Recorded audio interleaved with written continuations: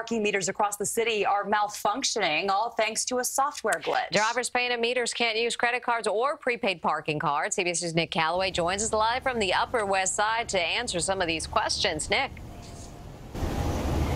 Jessica and Mary, these meters are still technically working. It's how you pay for them that's the real problem here. A software malfunction has meant that credit cards have been rejected by meters citywide. It turns out the software had an established end date of January 1st, 2020 and was never updated by the vendor. Drivers can still pay with coins, and you can use credit cards via the Park NYC app. Last night, the Department of Transportation said crews were out working on the issue, but no word on how long it would take to fix the tens of thousands of meters across the city.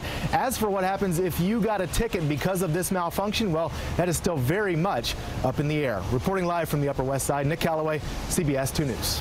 Nick, thank you.